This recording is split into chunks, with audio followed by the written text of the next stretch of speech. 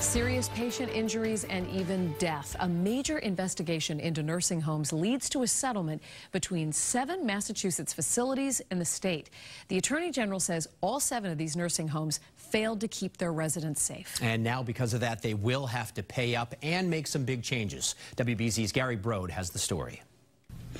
Our mother, Dettie Ford Crane, affectionately called Betsy, would not want anyone to die in the manner that she did. Betsy Crane's family continues to mourn her loss. Had Crane gotten the care she needed, her daughter Candy may still be enjoying precious moments with her mother.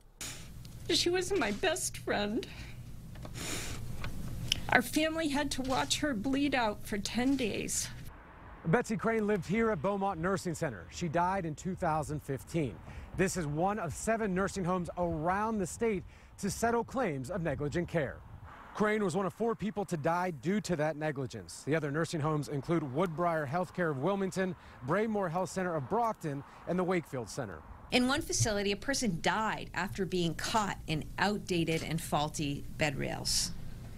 In another facility, they failed to give a patient medication that would have prevented a fatal blood clot, and the person died. 2 of the 4 deaths were at facilities owned by Synergy Health Centers. Part of the settlement agreement states that Synergy cannot operate a health care program in the state for the next 7 years. And those who don't want to play by the rules, clear rules and regulations here in Massachusetts, are not welcome to do business in Massachusetts.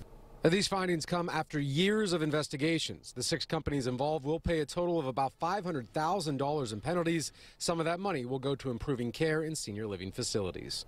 I'm the next generation up, and this whole situation is just so frightening to me that I want it resolved. In Westboro, Gary Brode, WBZ News.